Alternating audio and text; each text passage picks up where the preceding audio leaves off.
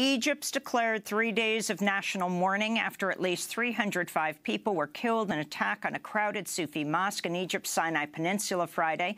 Egyptian officials are calling it the deadliest terror attack in Egypt's modern history.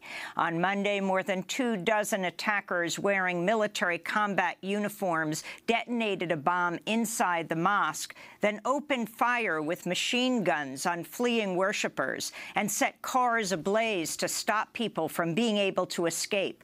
Among the victims were at least 27 children. This happened on Friday. Officials are blaming the attack on a militant group linked to ISIS. This is Mohammed Abdel Fattah, the imam of the Rada Mosque, which was attacked Friday. Yesterday's sermon was on Muhammad, the prophet of humanity, and the week before that was on Muhammad, the prophet for mercy. I believe these are two issues that the entire world, whether Muslim or non-Muslim, need to implement: mercy, forgiveness, and humanity.